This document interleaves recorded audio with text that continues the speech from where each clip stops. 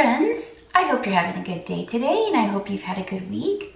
So today I'm going to be talking about and showing you how I have been styling my hair with a pencil flat iron, and not necessarily to get curl, but to get volume. So I'll go through the steps that I've been doing when I use the pencil flat iron, and we'll see how it turns out. It seems to turn out different every time I do it. As you know, with pixie cuts, like, it doesn't matter what you do, it will always look different every time you style it. So anyway, I will get started by spraying my hair with some heat-safe blowout spray. This is the Brookyln Bombshell from Amika. The reason I'm using this Bombshell blowout spray is because it protects your hair from extreme heat. I have had trouble with this being so hot in the past. Like if I had hairspray on it, it would like slightly turn the color. It gets that hot. So we definitely want some kind of thermal protection spray to use. So I'm gonna go ahead and spray my hair.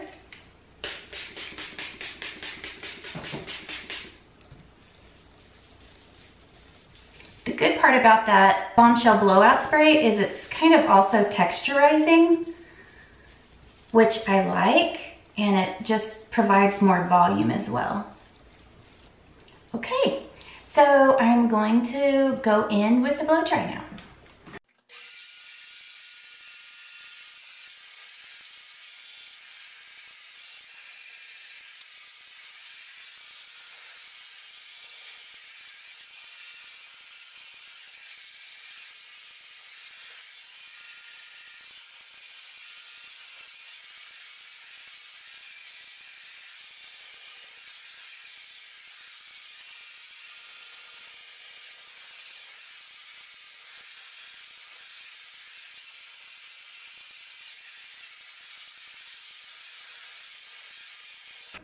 Okay, so I'm gonna let this heat up. This is the Red by Kiss pencil flat iron, and it's not heat adjustable. This thing, if I remember correctly, it was around 20-25 bucks.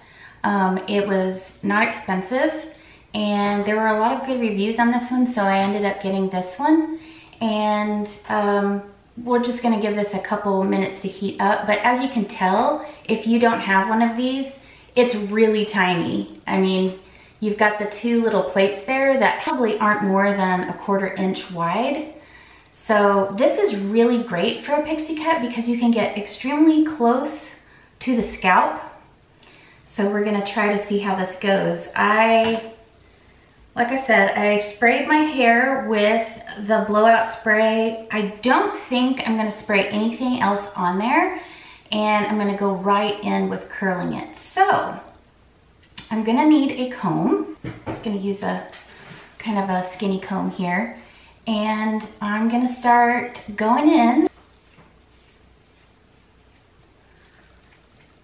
Do you guys ever have those days where you're like, should my hair go down? Should my hair go to the left, to the right? Should it go back? I think this time I want to go kind of have things going back. It just depends on how your hair is laying that day. Honestly, my hair looks different every day. I think I've told you guys this before, but my job, I work remotely for a company in Dallas, and I'm a manager, and I'm on video meetings like all day long. And so we are in meetings quite a bit, and they're always on video. And so people are sometimes say to me like, oh my gosh, your hair looks different every day. And that's because it does. But anyway, let's go in. I'm gonna start back here. So what I'd like to do, the general process, and my hair is pretty short because I just got it cut less than 2 weeks ago. And this is honestly one of the only extra tools I could probably use with my hair this short. It's probably not quite long enough for Velcro rollers, or well, it could possibly be long enough for that, but Velcro rollers, curling iron, I could use like the little tiny curling iron. But as far as anything else, I think this is really, when my hair's this short, this is pretty much all I can do if I decide to use a heat tool.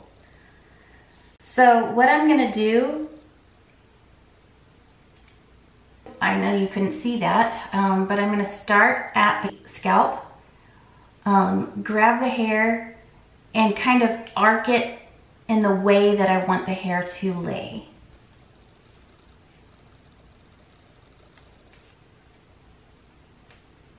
So we'll try this one.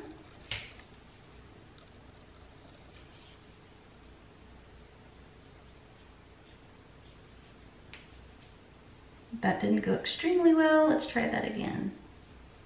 There we go. So you can kind of tell that it curled it a little bit, but that's not my ultimate goal, is to curl my hair. The ultimate goal is to get volume on my hair. So while I'm working on this, let's chat for a little bit. I know a lot of my subscribers are in different countries. Have you guys been keeping up with the coronavirus? I feel like it's getting a little bit scary.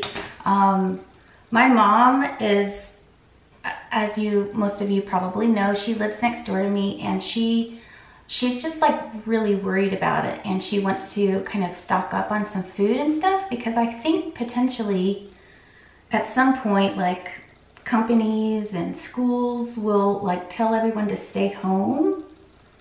So I'm really curious how it's affecting your part of the country or the world, especially those in Europe.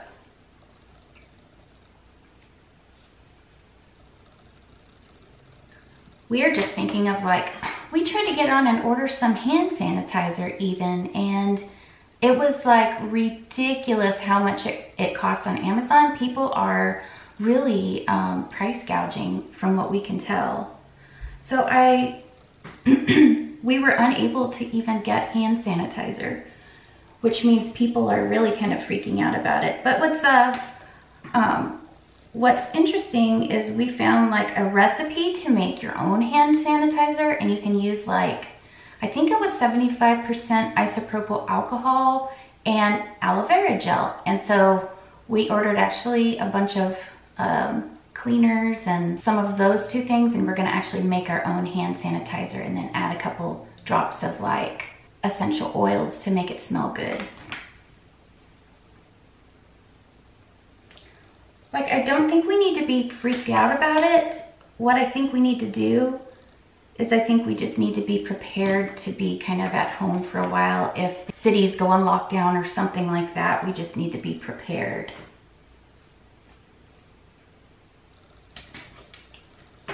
Curious, how are you guys preparing, or are you preparing?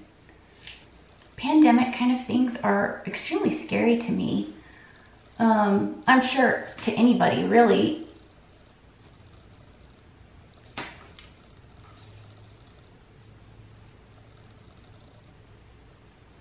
One little thing I noticed here, if you don't arc it right, just right, it might kind of kink it a little bit on the end there. So you've got to be real careful with not kinking your hair at some points.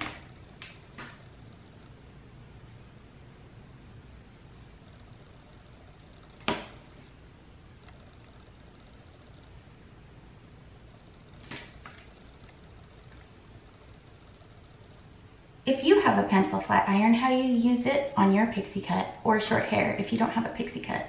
See, I'm starting to get a lot of volume in the top, which I really like.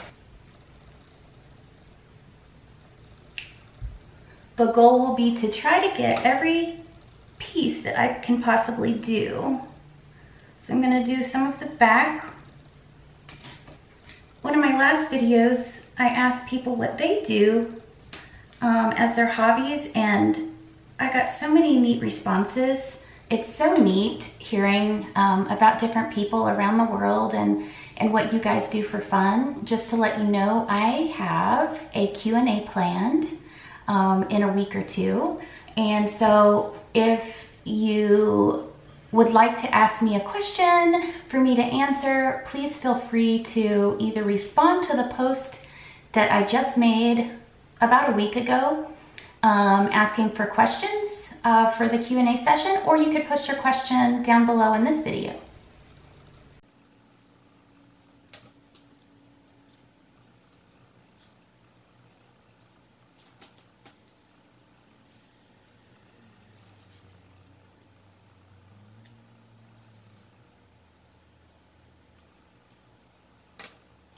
All right, still got a few pieces in the back to work on.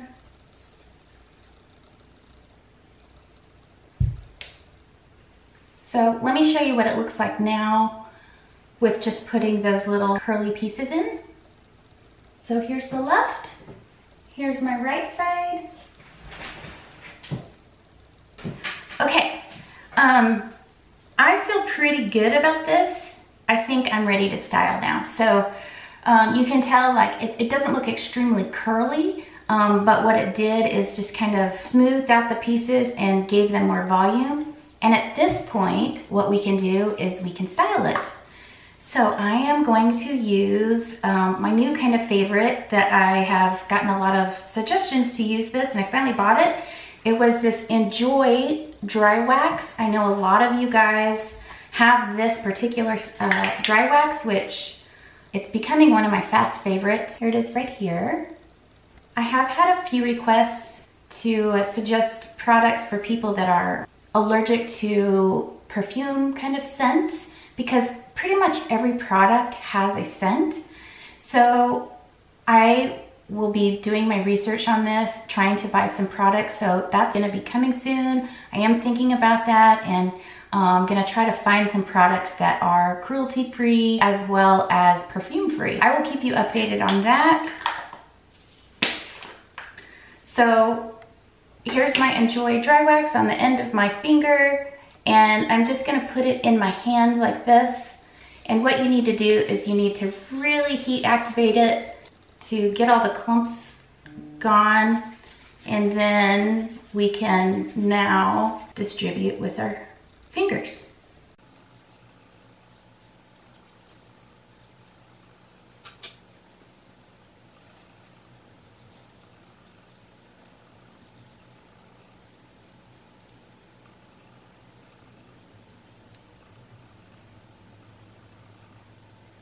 It's looking super pretty. I'm really enjoying how this is already looking.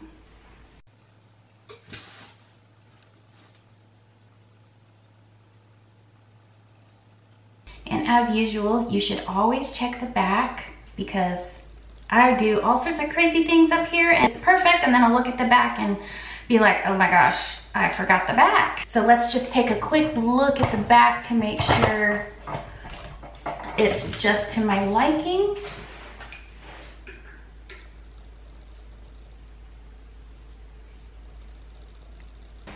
Okay, and then also it's a good idea to get the sides checked out to make sure that you like how everything is laying.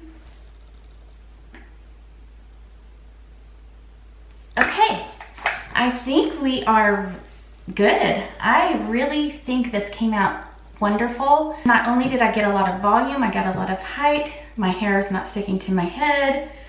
It's very, very pretty. So I am going to spray my hair with this Hairitage Flexible Hold Hairspray. This is a new brand that Walmart is now selling. I actually have the shampoo and the conditioner, which is, they're wonderful actually. And they're not terribly pricey. They're probably more expensive than the typical shampoo and conditioner you'd get at Walmart. I want to say like each of these costs maybe $10 or $12, something like that. Anyways, coming soon, whenever I can collect all the different products they offer, I plan on doing a Hairitage video of this brand, just using their hair products. So what I've seen so far, I'm really impressed. I like it. What do you guys think? Great, great tool to do your pixie cut. I think it's really easy to use. It gets down to the root, which is really hard to do like with a curling iron. It's more tailored than a look that you would get with just a blow dryer. You could probably get a similar look with hot curlers. This is not as curly. It seems to just be more of a volume, but there is some curl to it. Anyway, I hope you liked this video. If you did, give it a thumbs up. If you haven't subscribed, go ahead and hit that subscribe button if you want to, and hit the notification bell, and that will let you know when my videos do come out. So just to let you know, I've started kind of formalizing when I do release videos. I do put out a new video every Saturday at 9 a.m. Central Standard Time. So I hope you have a wonderful week. Have a nice weekend, and I will see you next week. Bye.